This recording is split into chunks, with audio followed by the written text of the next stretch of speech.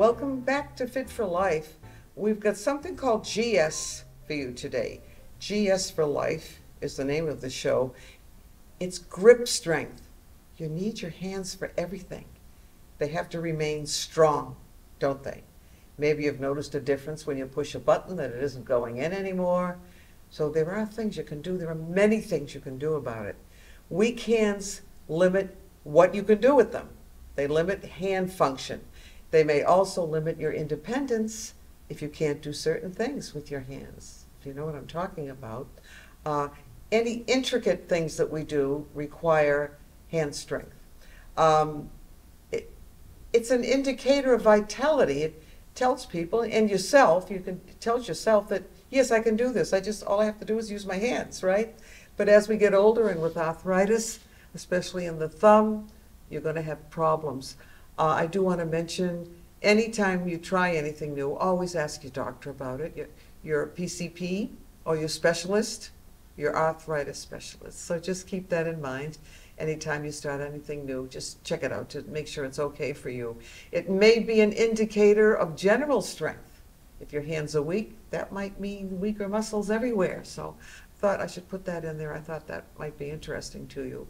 You need hand strength for household tasks, which we probably all do every day. How about gardening? Gardening is important. Many of us have gardens, and that takes the grip strength or hand strength. Hygiene, putting on makeup, washing, brushing your teeth, bathing, everything requires hand strength. So that's why we're going to try a few things today. So the first one I want to mention is this little stress ball, they call it. This one's a little bit smaller. You can get a larger one, all right? And just squeeze it. I think it feels good when you do it. And you feel as though you're really strengthening your hands. I would do a couple of sets, maybe 10 each. If you want to do more, that's fine. You can do it while you're watching television. And try the other hand. To me, this is about the simplest. And maybe it is good for stress. I don't know. Let's find out. And then do each finger to your thumb. That one's a little more difficult. Baby finger. All right. Try the other side, the other hand. So that's your thumb, forefinger, thumb, middle finger, thumb, ring finger, and thumb, baby finger down there. Kind of like that, and that's really easy. Wonderful. So that's one thing you can try. Let's take a weight here, one weight. And you're going to put your forearm, and we've done this before. I think we've done it up here. Let's try it down here on the leg. So the forearm is resting on your leg. If you cannot do that, you can do it up here. Just make sure the hand extends beyond the end of the arm, end of the arm. So let's try it down here. And just lift the hand up a little bit. You're not going to lift it up here. Just a little roll. Don't let the hand drop either. Forearm and hand should be on the same parallel here. So just little curls, 1 and 2. It's a small movement, isn't it? And 4. But while you're strengthening your hand, you're also strengthening your forearm. So that's pretty good. Great. 7 and 8. Now let's try the other side, but let's try it with your arm on the arm of the chair. I think I might like it better up here. Yeah, and I can actually lift that hand up a little bit more, but keep that forearm down. 3 and 4 and 5 and 6 and 7 and 8. Switch over to the other hand. So those are curls, aren't they? Hand curls. But now we're going to turn it over so you're looking at the top of your hand and make sure the hand extends beyond the end of the arm of the chair, right? And let's do a reverse curl. This one might be a little tougher too. And I'm doing, the full load here because I want you to feel how your hand feels. Is this difficult? Is it impossible? Are you not able to lift that hand back at all? So just try it. You can do these anywhere, really, as long as your leg is there or the arm of a chair. So you turn it over. You're looking at the top and back. Try to do at least 8 or 10, 2. And as you're doing this, you're tightening this. So that's good. That's always an added benefit, right? and 4, hope you like it, 5, and 6, and 7, and 8. All right, let's put that weight down for just a minute. So those are easy, they don't take up much space. There's another exercise you can do, and if this is really uncomfortable, I don't want you to do it. And what is it called? It's called the chair dip. Holding onto the arms of the chair, you've got to kind of put the heel of your hand especially, kind of presses into those arms, and just think of, come forward a little and just a little bit of a lift up. So you're not lifting your body entirely off the chair. If you can do that, that's fine, but just push those hands in, good. It's not terribly comfortable. If you have an upholstered chair, that might be easier, and you can do it. Push up. So I'm just lifting off the chair a little bit. We'll say 5, and 6, and 7, and 8. So just try that. See how you do. If it's terribly uncomfortable, you're getting pains you've never had before, I wouldn't do it again. Okay, let's try this one. This one, I don't know. I thought about this once. I thought I might make this my own exercise. I'm sure it's been done someplace else, but with the tips of your fingers, rather than your palm flat down, just your fingertips, and lift up. 1. Good strengthener for your hands, your forearms, your wrist, and your fingers. So these are just some things. Google it. Find out what is, seniors, hand exercises for seniors, hand strengtheners for seniors. You can also buy gadgets that work different parts of the hand. So check it out, have fun with it. Remember, any movement is better than none at all, right? And so if you feel, though, that your hands are getting weaker, there are things you can do. So we're going to lift that up again. And then one more time. Good. And feel that everywhere. Feel it here, top of the hands, everywhere. Shake your hands out a little bit. Let's close and open and close and open. This one feels pretty good, doesn't it? And 4 and 5. I like this. Good. Keep going. 6 and 7 and 8. So now we're just kind of stretching a little bit. Each finger to the thumb, just alternating, then come back. Just gives you a little more dexterity. They say puzzles are good to keep those hands, those fingers dexterous. Good word. Back and forth. Circle those hands a little bit to loosen up. You've been strengthening, and now you're going to loosen up just a little bit. Now there's another one I'd like to try that I haven't done too often. Let's do this. Put your arm on the arm of the chair, or for some of you, you might have to go down here. Or you could do it this way too, I suppose, holding. Either way, do what you can do. And just move from side to side, that way and back. Rather than up and down, side to side. This one's kind of tricky. Let's turn the weight out just a little bit on an angle. And then straight. See if you can do it with your hands straight. Let's try the other side. Out. Lift the weights up. I like it better this way. This one's a little tricky. Watch out for those wrists. If you have weak wrists or arthritis in there, you're going to feel it. Just kind of giving you some ideas, some things you might be able to do. Or you can change them a little bit too if you want. So let's just sit back and relax. We're going to work on the lower body right now to keep the lower body strong. So we're going to move that right up. There we go. Good? Okay. So let's put one weight on each leg. So what we're doing now is we're just strengthening. So you're going to lift one leg up and then the other. Good. And 3 and 4 and 5. I just wanted to do some strengthening for the lower body also. So we're doing upper and lower today. 6 and 7. Good. And 8. Now let's put the weights down. You don't even need weights to strengthen the lower body or any other part of your body, I suppose. Straight out, and you can flex that toe right back and bounce it and 1 and 2. The slower you go, the better the exercise, the more effect. 6 and 7. Can you do 10? And 9 and 10 and back. Now the other leg out straight. Let's flex that foot back and bounce it. 1 and 2. It looks easy, but you can feel it. You can feel it in your quads, your abdomen, your lower back. It's a great strengthener. And 5 and 6 and 7 and 8. Let's put the foot down, relax for just a minute. Come forward, drop forward.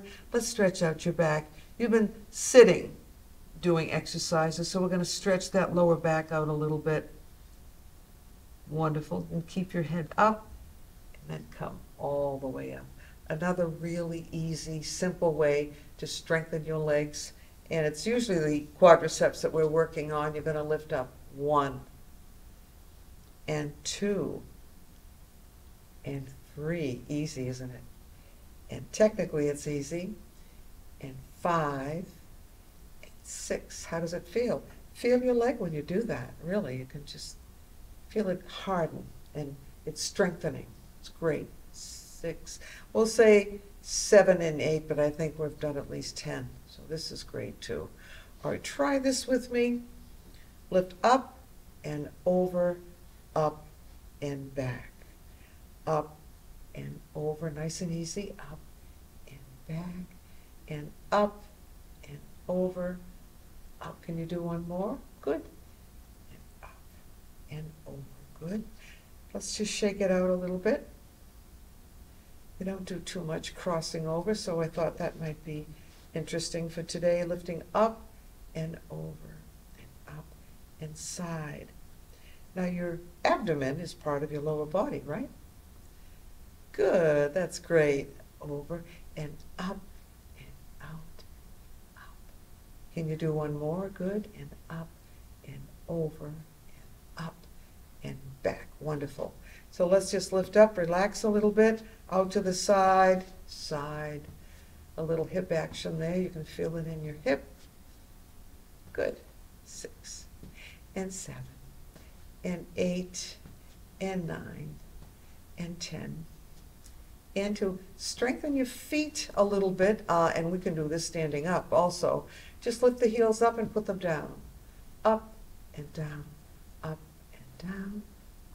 Do this if you're sitting for long periods. Get that blood circulating a little bit. 6 and 7 and 8. Now slide the feet forward and just lift your toes. 1. They don't have to be too far forward. I'll pull them back a little. Up and 4. How does that feel? It should feel good in your calf muscle especially. And 7 and 8. Now again, well, we didn't do this yet. We were supposed to do it, but we didn't. So we're going to do it now to tighten the abdomen, strengthen your lower back. We need a strong back. There's too many back problems today. Holding on, however you want to do that. I kind of hold on the end of the arms. Just lift those legs up. And if you do this, it makes it easier if you move your feet. This one might be tough. If you absolutely cannot do that, just do one leg. And you're still strengthening, and you can feel this tighten. Put your hand right here. You can feel it. Good. All right. And 5 and 6 and 7 and 8. The other side, lift up. 1 and 2 and 3 and 4. Good. And 5. With your hand, you can feel that you're strengthening. 7. Good. And 8. All right. Let's sit all the way back, heels down, and just shake those feet out a little bit, just to loosen up the muscles. We've been contracting, tightening, contracting, so we want to loosen them up just a little. Good. Now, both feet out. Try to bring those toes back towards your body. Look at my posture. Is this good posture? No. So let's sit away from the chair and point and flex. And I wish I could hear you, and you could say, Karen, your posture is terrible. Correct it, but I don't know what you're saying. I wish I could see all of you. Sometimes I meet some of you outside. That's wonderful. I love that. Try this one, under and over. It's a good one. Tighten, tone, and strengthen. The midriff is here, but kind of the mid-body, I call it. Good. How does that feel? Not too bad, right?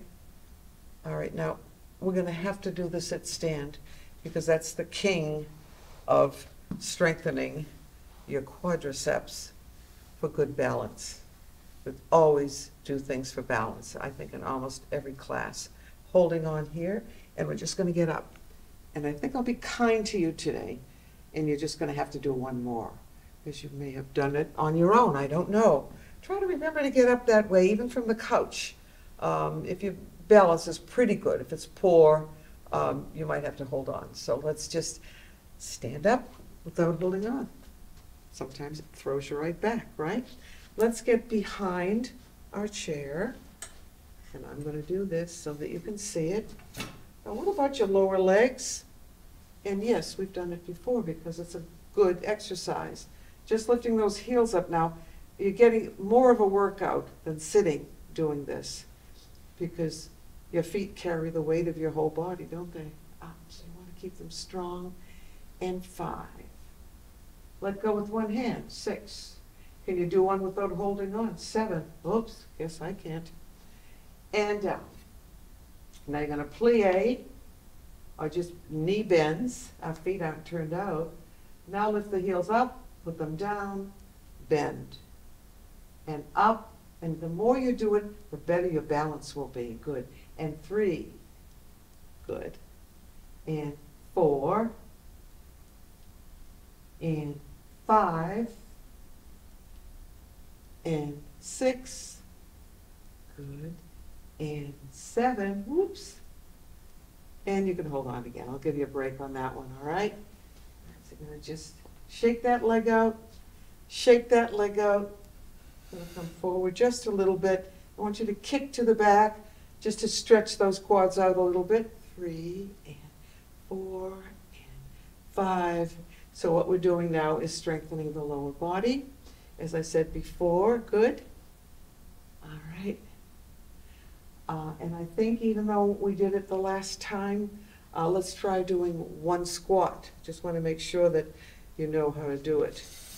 So I'm going to bring that back. Stand this way, nice and tall, straighten everything out here, holding that abdomen in just a little bit.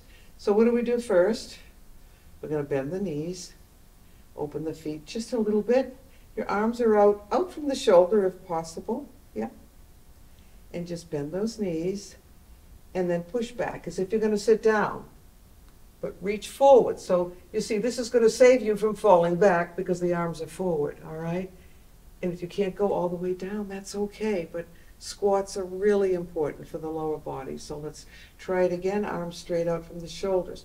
Bend those knees. Or you can bend the knees first and put the arms out, whichever is easier. And then as if you're going to sit down. So you're out this way and out that way. I do it up against a wall every now and then. It's much easier and it just maintains your form. Now, when you lean against a door jamb, you want to bring your head back. Your shoulders should be touching back there. Now, people that are very round-shouldered can only do this much. They can't bring the head back down, so let's pull that chin in. If you want to go grab a door jamb, you can, I suppose. Just pull that head back. So shoulders are touching, bottom is touching, and your heels. No, your heels should be a couple of inches away if possible. That makes it much more comfortable. And then we'll just have the feet together, and then you could just go down in perfect posture. And sometimes I do it that way, or I will do a regular squat. I'll do a regular one, and then just really come down and bend, and I can do it. And I don't have the best knees. You know, I have a little bit of arthritis in there, but I'm able to do it. And I know I'm guaranteed that I'm strengthening. I'm not going to fall over. So just keep that in mind. Okay. And now we're going to do our famous, you know what, table back. We love our table back exercise because that kind of stretches everything out. So let's Walk back, back, your arms are straight. See how far down you can come. Down, down. Yeah, so you're kind of going back here too. So your heels are down also. You're not on the front, just the front part of your foot. It's the whole foot. Keep your head up, and then you're going to walk back up. 1 foot forward, same arm and leg. You're going to lift that arm right up, pushing the hips forward. Let's do a nice back bend. Good. Great. Let's do another table back. This stretches from the neck all the way down to your ankles, your heels, walking back, straight arms. Try to flatten the back out. This time it should go down a little bit more, and even a little bit more. Okay, good. And then we'll walk back up. I'm going to put my other foot in front. Okay, same arm. Let's take a breath up first, up through the nose. And as you exhale, as you go back, you're going to exhale and do a nice back bound. You can see I'm tired, right? All the way back. Back bends are important. We don't do enough going back. All right, we're going to sit down. And when you sit down this time, try to do it without this. Just see if you can sit right down. Just make sure that that chair's in back of you, right? Okay, let's just relax for another minute here. I thought maybe for the last few minutes we could do some meditation. You want to manage your stress. It's one of the 6 basic fitness components is stress reduction. And it's a really good way to clear your mind, stop thinking about all the things that drive you crazy. We do it in our yoga class. We always do 1 yoga class in a week. It's usually that 5th class, because I think it's important. And it's relaxing and it's good for you. And we do the yoga breath, so let's breathe up together. All the way up, hold that breath, and exhale through your mouth. And as you exhale, let your head drop right down. Oh, that feels so nice. It's a nice stretch on your neck. Now you can put your arms up here in the arms of the chair. I like to turn my palms up. All right. Just bring the arms down if you want. I'll leave them here. Let's take another breath together.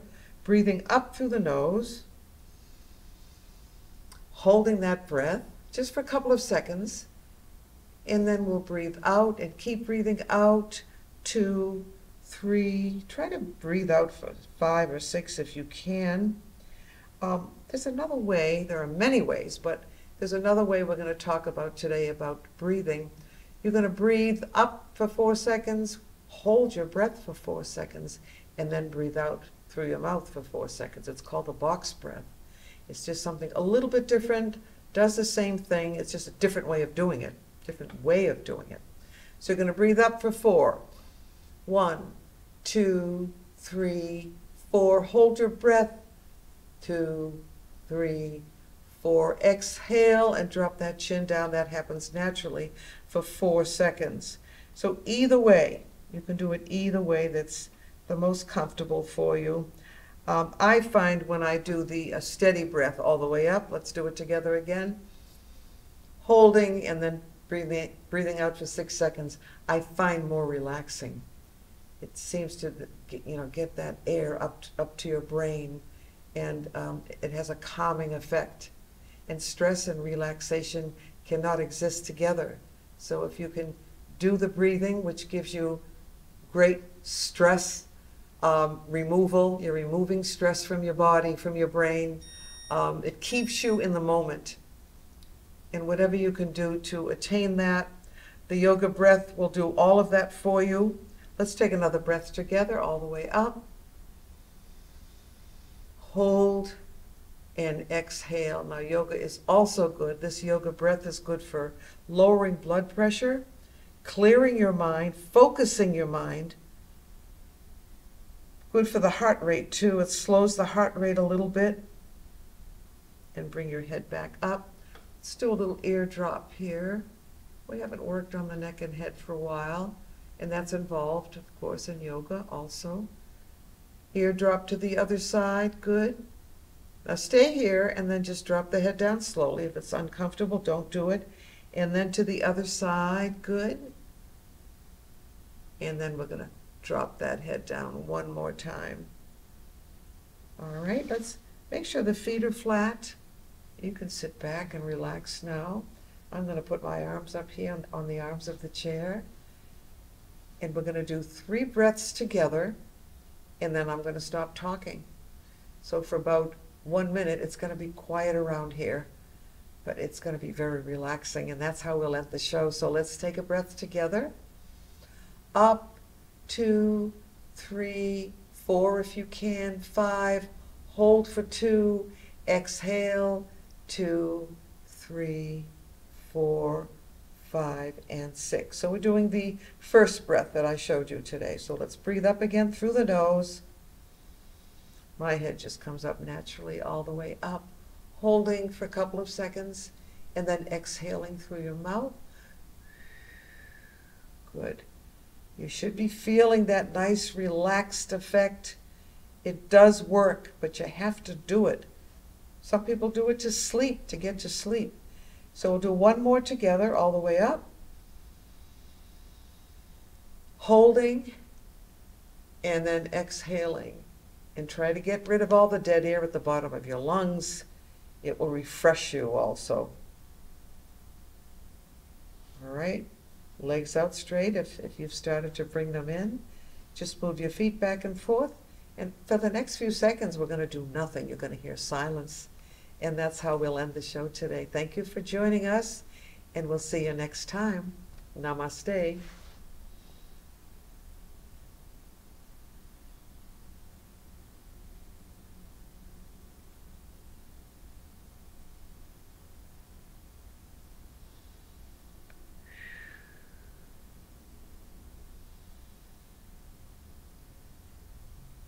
I think that's it. Bye for now. See you next time.